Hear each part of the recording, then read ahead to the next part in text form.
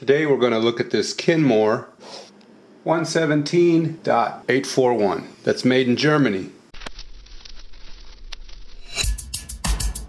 Sears had several brands, and it was once told to me that Sears really never made anything.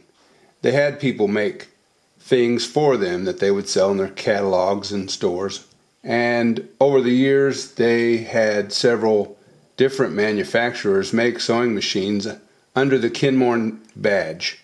I'll link a website in the description where I learned that this machine is made by White. Not exactly. Where this machine was purchased from White Sewing Machine, but because White Sewing Machine couldn't meet the specifications, White contracted out with the German manufacturer. German manufacturing. This is a high quality machine. To my eye, this one's probably better than most of the Japanese that I have had experience with from this era. The stitch length adjustment and reverse.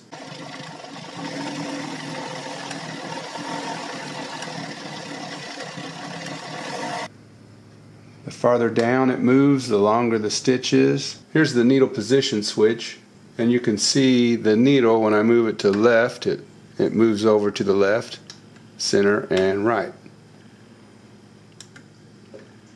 This is probably most often used when making buttonholes. So this is the lock feature, and what it's locking is the stitch width. Stitch width lock. So it goes from 0, 1, 2, 3, 4, and then it goes to buttonhole. So if your knob won't adjust all the way, don't force it. Be sure and check your lock. So if you want to alternate between straight and zigzag at, say, a 1 width, you can set this at 1. So when this is on 0, it sews a straight stitch, and then you can go up to 1. There's a stop there. And back to straight, back to 1. You can repeat that setting. You can set it on 3, and now it's anywhere from 0 to 3. 0, 3, it's repeatable. In the buttonhole position, there is a detent which helps locate the stitch width at 2, and then it allows you to go on up to 4, which is full width. So the idea is you can do the bar tack at the end of each buttonhole at full width. Then you can do each side at 2. In conjunction with that, you will use the left to do one side of the buttonhole and the right to do the other. On top of the machine, we have the pattern selector. It has an arrow on it indicating that it should only be turned in one direction. So here we can see a 1 is showing, and that is pattern cam number 1. Then there is a zigzag cam inside the machine. Straight stitch, pattern disc number 2, and this wavy stitch, which is similar to a 3-step zigzag but slightly different.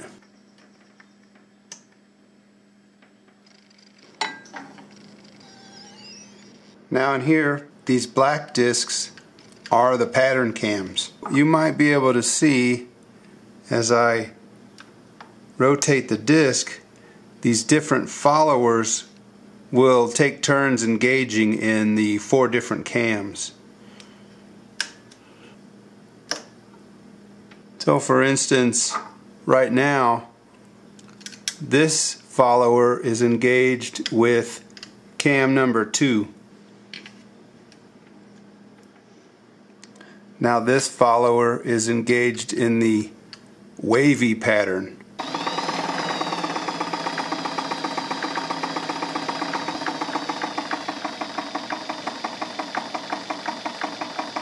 You can see the parts on this machine are marked original GK.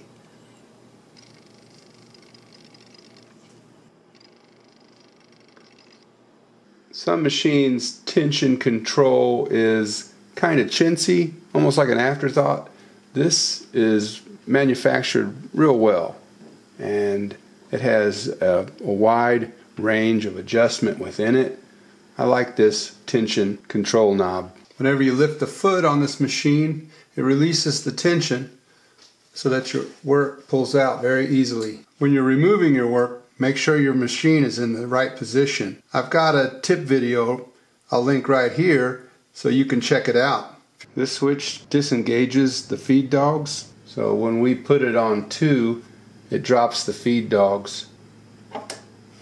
And you can accomplish things like embroidery and whatnot with this machine. Because the feed dogs won't move the material, you'll need to do it. And then there is a momentary position, 3. It's got a real nice light on the back, metal light housing, and a good clicky switch. It's beefy. Has a nice door to access the moving components of the business end. That makes lubricating and cleaning very easy. It's got a nice detent there. No tools, it's easy. It's good.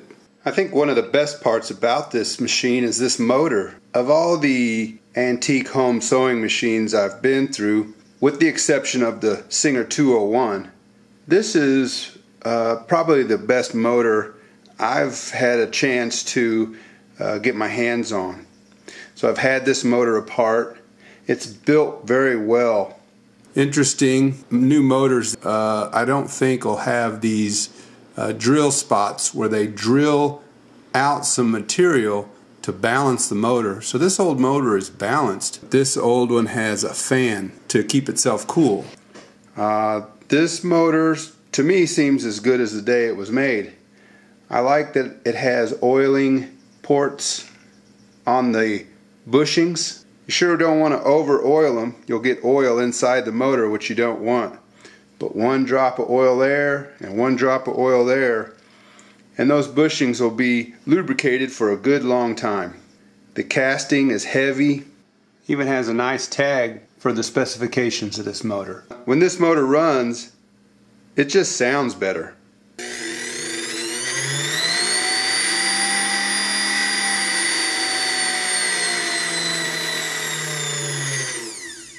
This is a real nice bobbin winder. One thing I like a lot about it, the rubber tire meets the rubber belt, so it has very good traction. This is superior.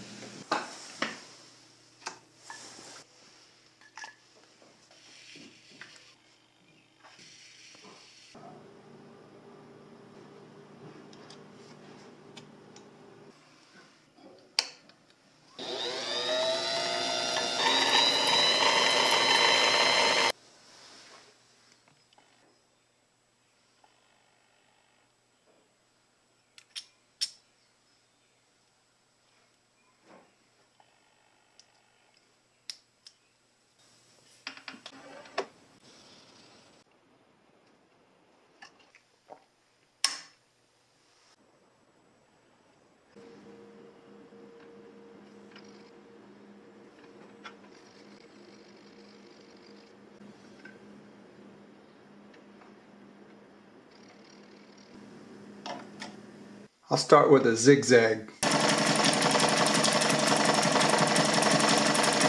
Now I'll move the pattern selector to number 1. The patterns are listed in the manual.